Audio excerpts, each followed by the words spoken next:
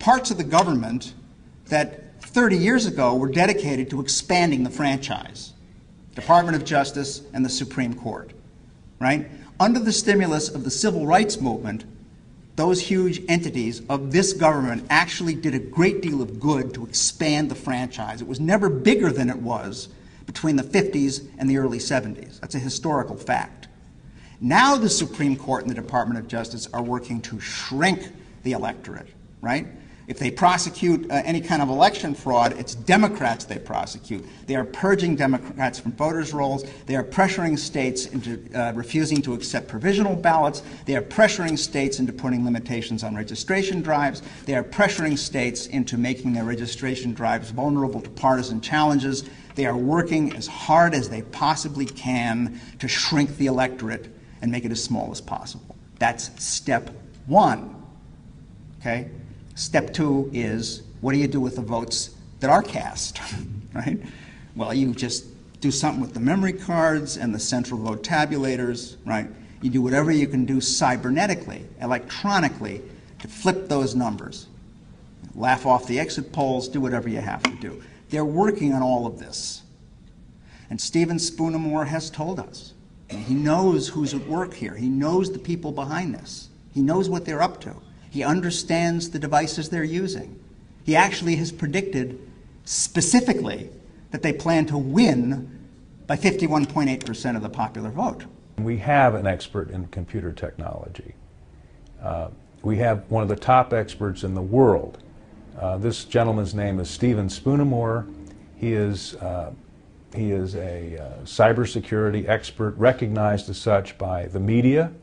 When NPR has a program on the hacking of Pentagon computers and the vulnerability to hacking, who do they call on? 3 national experts, one of whom is Steven Spoonamore.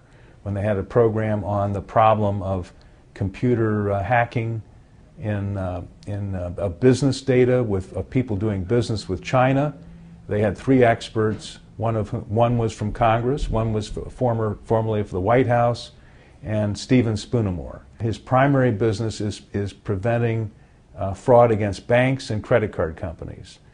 But he also consults with the Federal Bureau of Investigation, with the Pentagon, and with the Secret Service. I'm a Republican. I worked on Giuliani's campaign. I worked on Bloomberg's campaign. I worked on John McCain's campaign. I've been a lifelong member of the party. This is not a Democrat-Republican issue. This is not a partisan issue. This is a democracy issue. If you actually care about a constitutional democracy in which each person votes, that vote is validated, and the people who end up in office are reflected on the basis of the way people voted, you care about this issue. I certainly know that in all the statistical information, it seems that in every single bizarre circumstance where exit data, polling data, or informational data swings, it has all been in favor of Republicans, but not the sort of Republicans who I want to see in office at all. These are people who lie and people who cheat. That is not the conservative way. Conservatives conserve things. We are respectful and we are constitutionally based. You know what the real problem is? People do not want to believe that people want to steal elections in this country. I've done extensive work over the years for voting monitoring overseas. If we had a variance in the exit polling of even 2% from what actually was tabulated, which is exactly how the Orange Revolution came about in Ukraine, we would be in there explaining to people something is wrong. We have had numerous elections in this country now in which where you use debold election system machines, what happens with the vote is way off, 5, 10, as much as 12% from the exit polling and the actual survey. These statistical numbers are impossible. And the problem is Americans do not want to believe that we have people stealing our elections, and they must come to the realization there are people in this country who want to steal elections, and we must stop them. We submitted 2 affidavits and argument that the same people who stole 2000, 2004 are still in business and are actively engaged in a plan to steal 2008.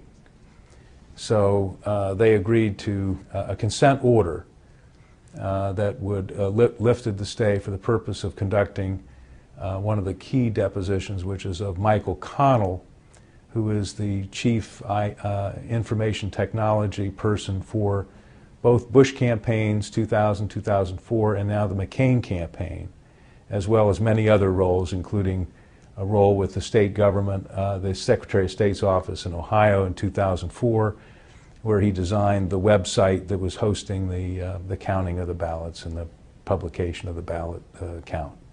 Mike was involved in building Ken Blackwell's front end, the web access, the way people would actually access the site. What was supposed to happen is each of the counties would tabulate their vote, those tabulators reporting to the Secretary of State's office, to the master tabulator.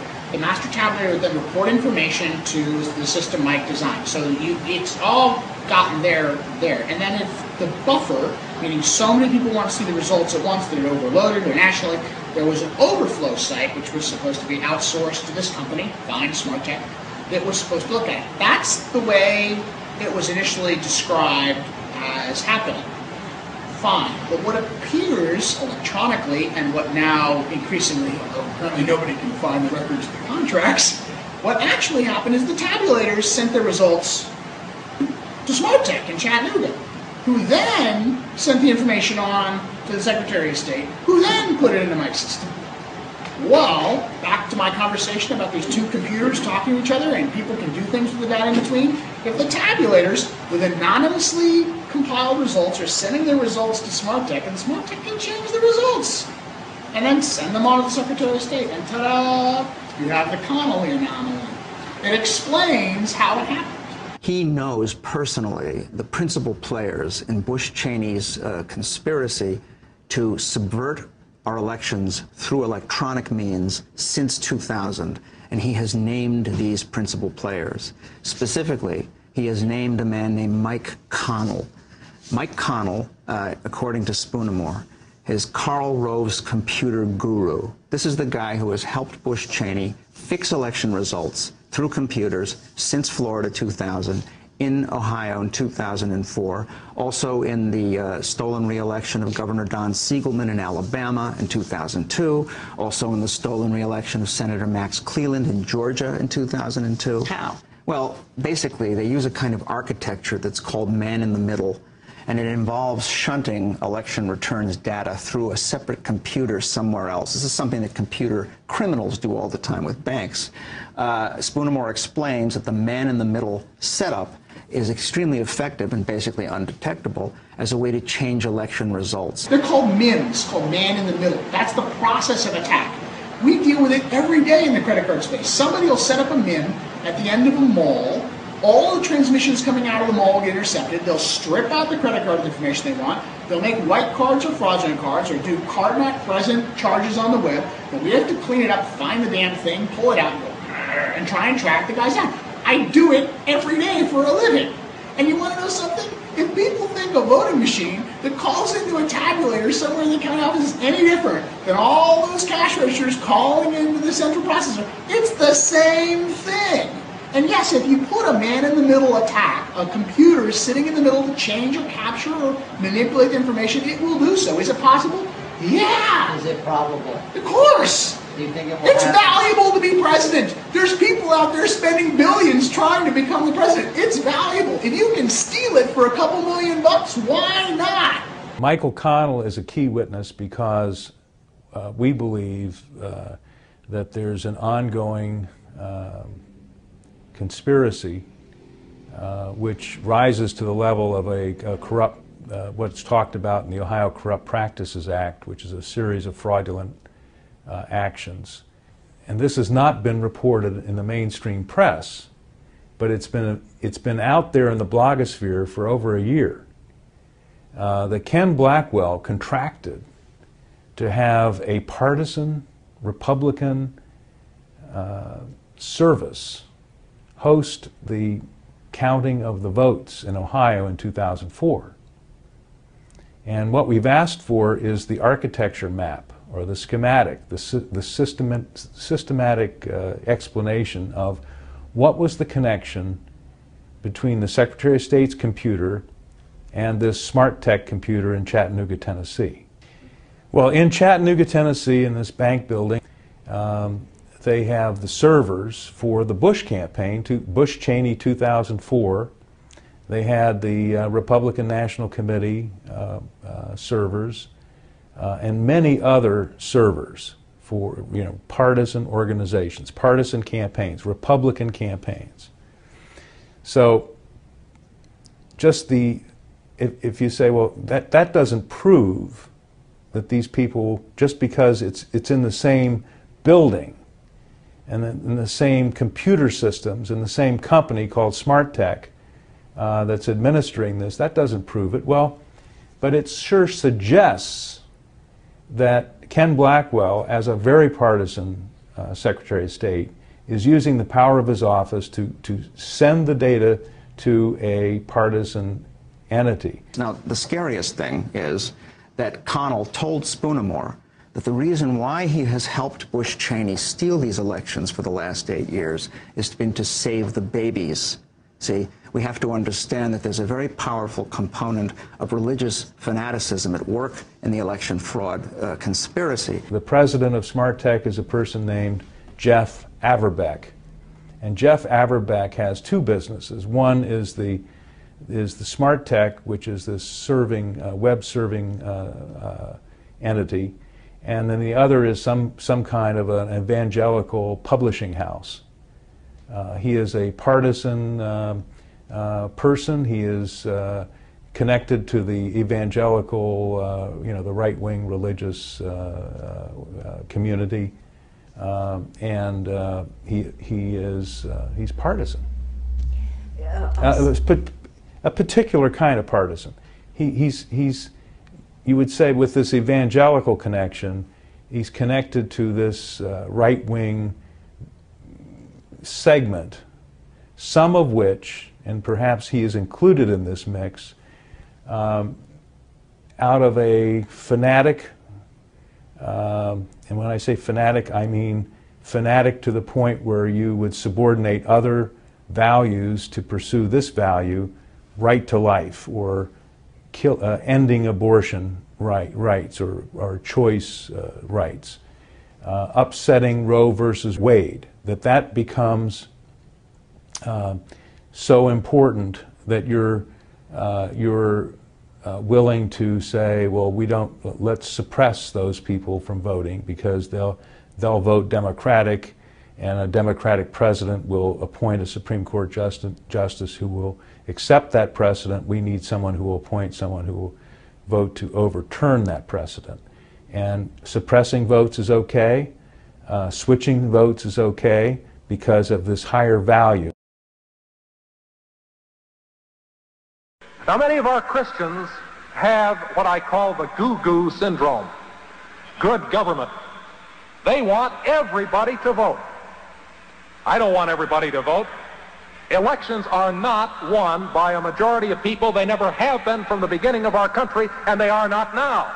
As a matter of fact, our leverage in the elections, quite candidly, goes up as the voting populace goes down. The majority is a majority of unbelievers. They're pro-choice. They're corrupt. They're evil. They don't get it. It's therefore necessary to fix election results in order to prevent the unjust and the unrighteous from taking over. I can't make it any clearer than this. You cannot have secure electronic voting. Doesn't exist.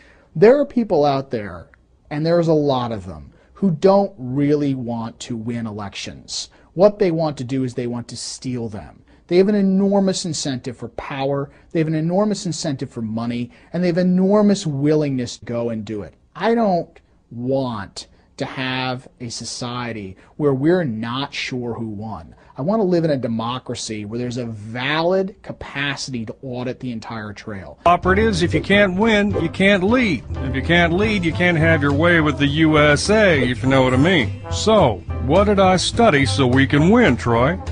Computers. As far back as the 1970s and 80s, computer experts came out with warnings that computerized voting machines could be hacked. I came up with a plan. A plan to swing elections. The plan was hatched in Texas in the late 1970s. Why? Because that's where I was, raising money for W's daddy, George H.W. Bush, and for the Republican Party.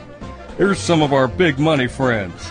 Now, why am I pointing out these folks to you? Because they invested in computerized voting machines, riggable voting machines, the tools of the plan.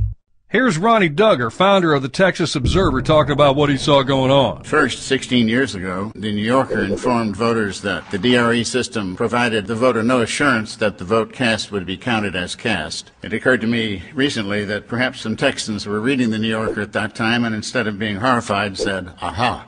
Fortunately, we own most of the media, so the Ronnie Duggars of the world with the facts about the stolen elections will never get much play, if at all. And if they do, we call him a conspiracy theorist. Democrat leaders are still adhering to a failed strategy of spite, obstruction, and conspiracy theories. Of course, good old Ronnie Duggar was right. By 2000, all 4 major voting machine companies are owned by our people. Now, why did we take control of the voting machine market? To hack the vote.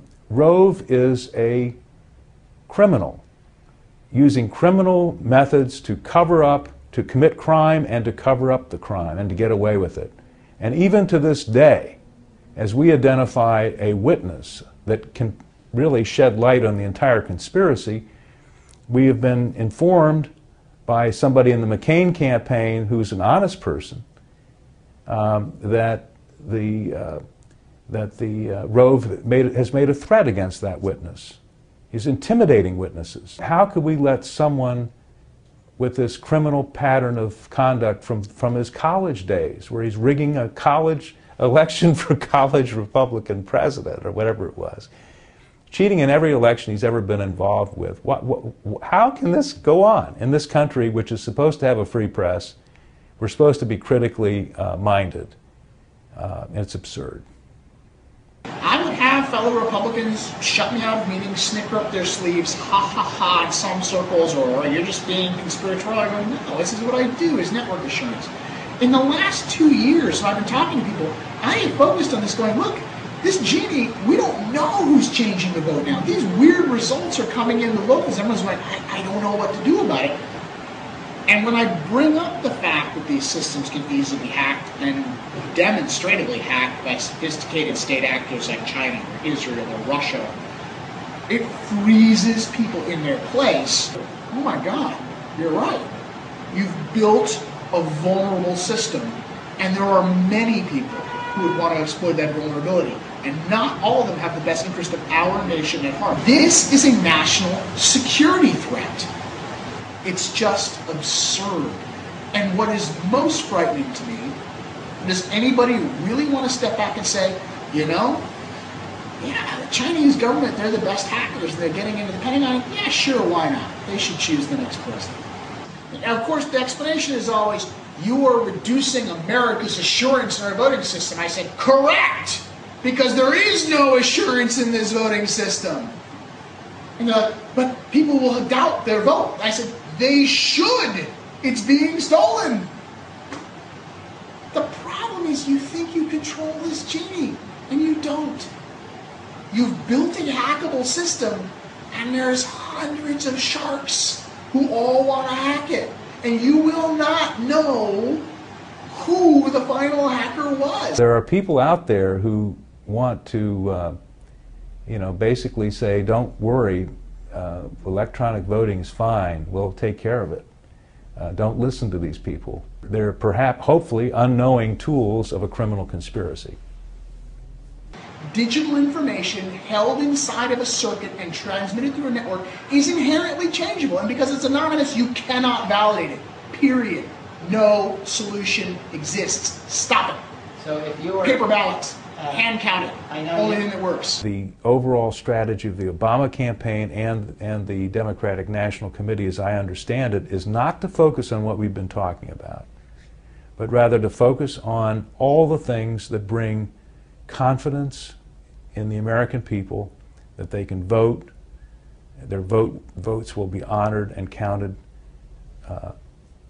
and their votes will effect the change that is so much needed.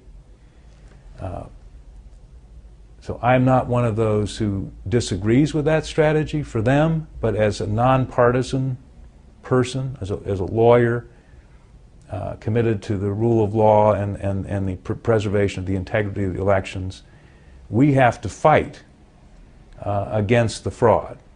And we have to be pointing out that there are these criminals, that there's this criminal conspiracy that's attempting to undermine the election. They were out there in 2006 and they were overwhelmed. My personal belief is they will be overwhelmed once again. They are on the run. They are falling apart. It's a criminal conspiracy that's being exposed and will fall apart. People should not be discouraged.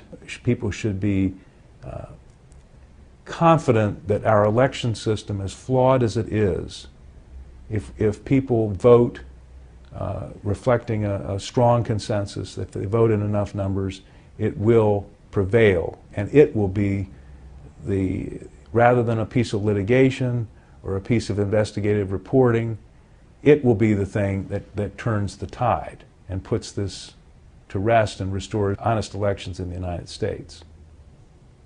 We can depend on ourselves. See, it may seem absolutely impossible to imagine going up against a power so vast, right? It may seem utopian, crazy.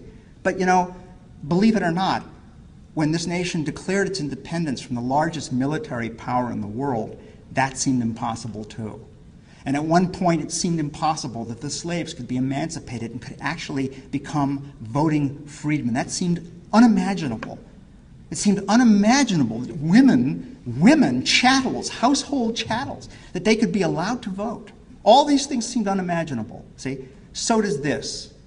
But we have to imagine it, and we have to do it. We really have no choice. Thank you. People have the power.